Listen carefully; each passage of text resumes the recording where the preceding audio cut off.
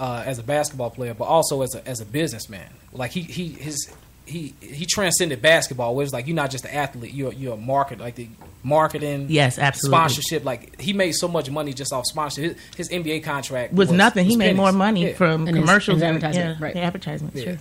So that's why I look at Michael Jordan. What I respect about LeBron is a lot of athletes, they get in trouble, they do a lot of dumb stuff, but you can't say that LeBron's ever done anything wrong outside of being a new age basketball player and saying, I'm taking my career into my own hands. Does he have a shoe? Absolutely. Yeah. How many LeBrons you got? How many? I don't wear LeBrons. Oh, okay. So I'm strictly Jordan. Okay. I've been very brand loyal. Okay.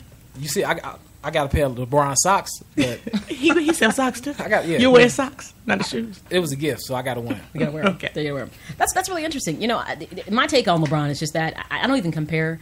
There will never be another Michael Jordan. Just like there'll never be another Wilt Chamberlain. Oh, no. There'll never be another Tiger Woods. Those people are unique. To me, they create their own legacy, and I just feel that LeBron is creating his own legacy, and just let him do it in his own space, because the game he's playing right now is not the same game that Jordan was playing. Absolutely. No. He fall down too much. Why he keep falling like He's that? A flopper. He's a flopper. He's a bad mother flopper. He's a bad mother flopper. But what I like about LeBron is he's better than Michael Jordan in the sense that size wise and the way he impacts the game is the way he passes the ball.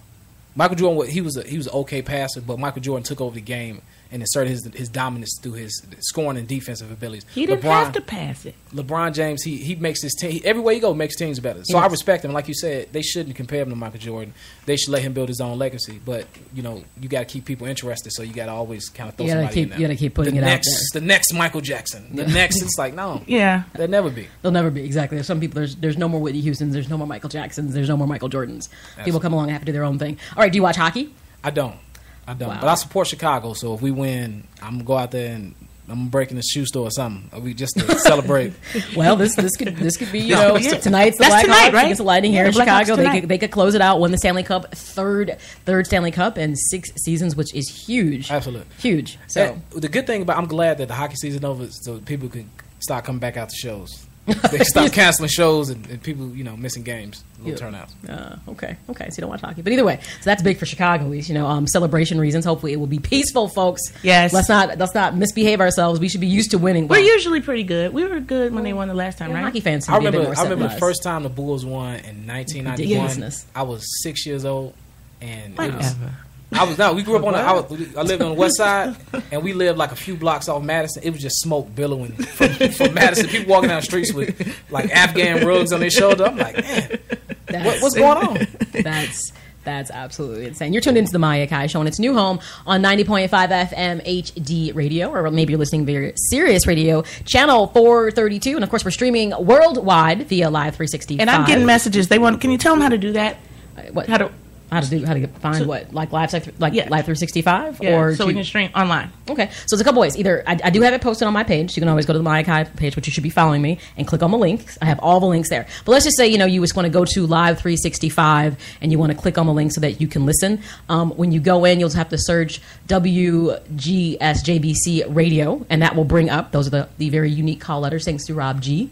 Thanks, Rob. Rob G, thanks. And you'll find it that way as well. iHeartRadio, you just go to iHeartRadio.com, but you do have to search the Rob G Afternoon Show, and boom, there we are. You can listen that way. But if you want to watch and listen, probably the easiest way to just kind of listen to this online is if you go to the station website, which is the WGSJBCRadio.com, and you can either click and listen, which will send you right to Live 365, or you see the live stream feed right there on the page. So that's probably the easiest way if you want to listen online. It's probably the simplest way to do it. It's just to go to the website and listen that way. Stop asking me because I don't know. Because it kind of integrates all those things in it. So that would be the easy way. I don't know my job. Well, she's not being held, accountable for that right now. Right now. Ask me. If you want to join the conversation, you have some questions for me or even for our guest in studio, Calvin Evans. You can always dial into 708-223-0030 as well to get your comments in. Or social media is always appropriate. You can go to the Maya Akai Show and post your comments there, or you can go to Nikki Brayton on Facebook, and the Nikki Brayton on Instagram, and Nikki Brayton on Twitter. And how can our listeners find you on social media? I mean, you got this pretty all mapped out well, but how can they find you?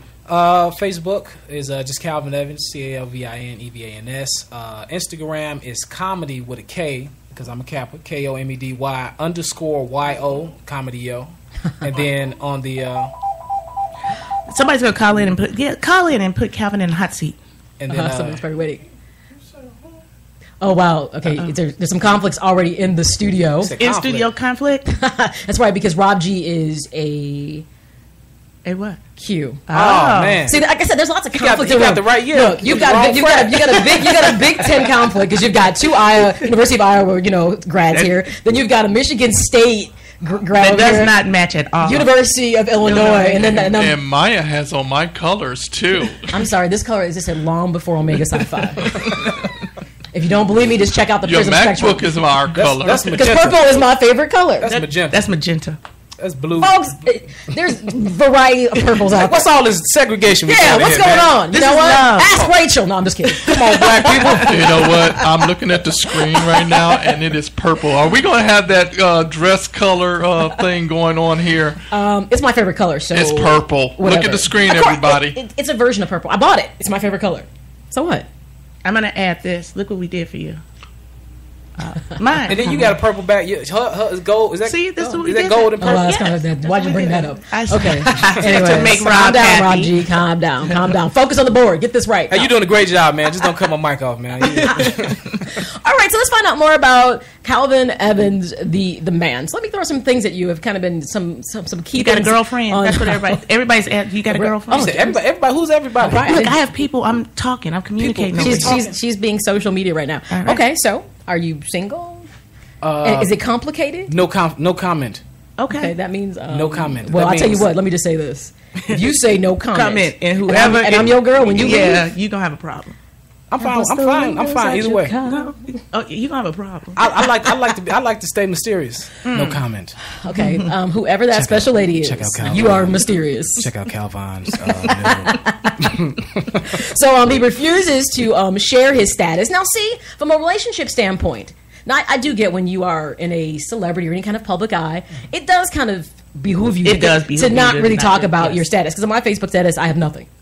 There. It's nobody's business. I figured if I wanted to share that with you, I would have done that. So I understand why a lot of people don't really share that. And a lot of times, when you tell people whether male or female, you're like, you got a girlfriend, and you be like, yeah, or you say, no. It kind of it changes how they act towards you. Yes. Mm-hmm. So it's just like, you know what? Let's just stay at arm's length. So with social media, do you find do people maybe they friend you on Facebook or Twitter or whatever the case may be, and then do you have the issues with the inbox stalkers, like people who inbox you or message you all the time, like, hey, what's up, boo? What you doing? Do you get that a lot? I've had it happen, but it's not a problem. Like I don't get people. I don't know if I come off as like unapproachable off stage. You do.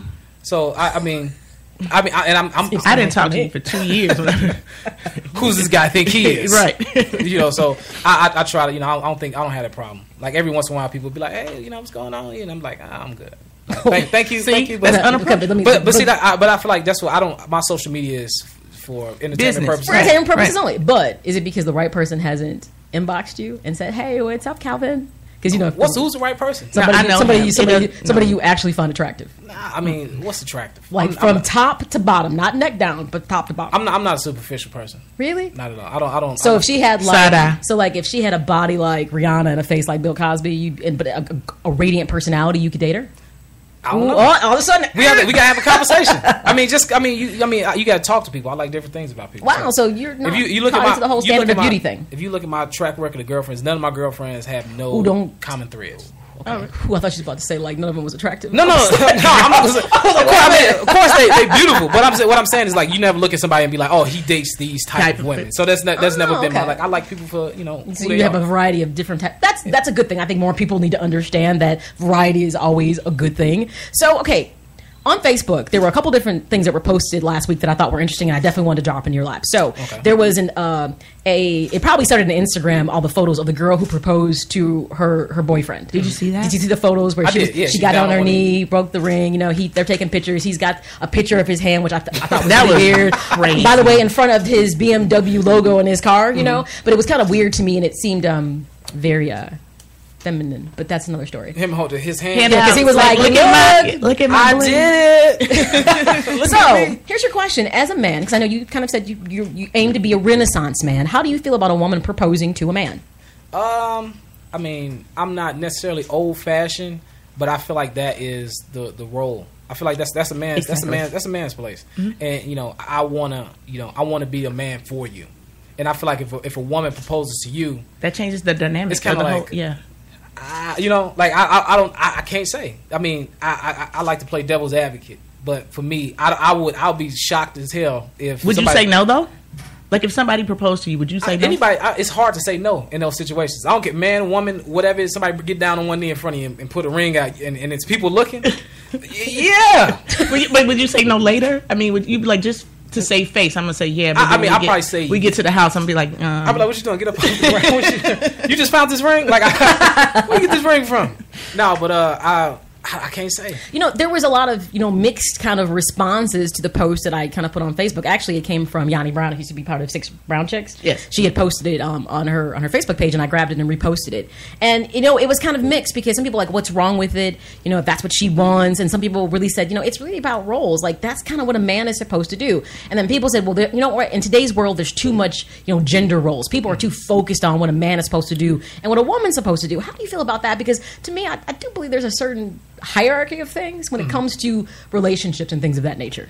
I don't necessarily subscribe to traditional a woman should do. Like, some people like a woman should cook, a woman should. It's like, well, I mean, if she not those specific roles, but I mean gender as far gender as, like who's breadwinner and stuff like that.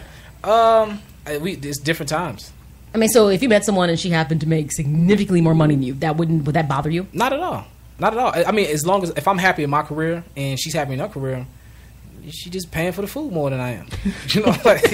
When we go out, we just going to different places. Like we going to Portillo's, and when we go out, we going to Roof Quest on her. You know what I'm saying? It's Portillo on my budget, but when you pay, I mean, we base what we do on each other's budgets. Like, hey, I ain't got it, but if that's what you want to do, you don't have to pay for it. Yeah. Could you be a stay-at-home dad? A stay-at-home. I'm a comedian. I got to be out. I mean, obviously you do that. But during the daytime? If the agreement's like, hey, we don't want someone else to rear our children. We don't want any daycare. So, you stay home with the kids. Obviously, you go out and do your little comedy thing, Calvin. Do your little skits. Do your little skit things. Go do your little skits. How your skits coming? I do a lot of moving around, but I mean, I wouldn't mind if during the daytime, 2-3 hours, I'll watch my baby. For a couple hours. No, but I mean, I don't like that. That doesn't bother me. Like, I mean, okay. I mean, some men, the idea of maybe being the person at home all the time, that doesn't really appeal to them because that goes against the grain of gender roles. Like, a man is not supposed to be the stay-at-home person, even if it makes sense to the family dynamic. Well, I mean, as long as you're doing something. Like, if his job is at night, it makes sense for you. You have nothing to do during the day. You don't leave the house until night, so you can stay home. You're going somewhere. Not a problem at all. Yeah, in my opinion. Okay, that's good. So you're okay with a woman proposing to you, even though you would prefer? I would prefer to make that decision. And I mean, even if somebody proposes to you, it has to be understandable mutually. So even if I'm proposing to a woman or it has to be understanding that, hey, we're going to take this next step. Sure. So, I mean, women are usually ready. Like, if I've been with you for 2 or 3 years, I'm ready. You said y'all never not ready. We're never not ready. We're never not ready. 2 or 3 years, I'm ready. So you show up on the first day with the dress on. I didn't say the first day, but I'm saying if we've been together for a substantial amount of time, you can pretty much... You tend to know. It's usually you guys. Or else I would have been gone a long time. I got you. Okay. So like 15-year engagements. With you, I don't know if you're ready. Appropriate. I'm not asking you because you might not be ready. Because then, it's like getting your shot blocked when you go. Right. And you're like, oh man. How do you ain't no transition from getting off your knee with that ring still in your hand? There is none. It just puts this back in my pocket. There is none. There's no like proper transition. I've seen a million videos on Facebook and that kind of thing of men proposing to women. I've seen one woman run out of a mall and say no. Just one. Maya Akai Show. We got Calvin Evans in studio. Here's our Man Crush Monday. First candidate here. Stay tuned. We'll be right back. From the Windy City to York City. Courtside, the matchup you've been waiting for. A field of dreams for some and a long ride home for others. Sounding so good through the air, it's like you're right there. Folks, you want the score? People, she's got your game. It's the Maya Akai Show featuring comedian Nikki Braden. She is pretty funny with your host, Maya Akai. Radio never looks so good.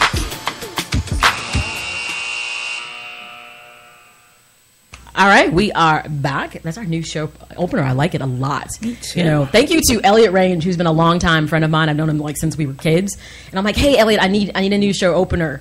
And he knows I'm like a sports fanatic, and so he managed to work that all in there. So big ups. Thank you so much to Elliot Range, because he kind of did that. Elliot. He did that kind of like really quick and on the fly, but he loves music. So big thank you to Elliot Range. So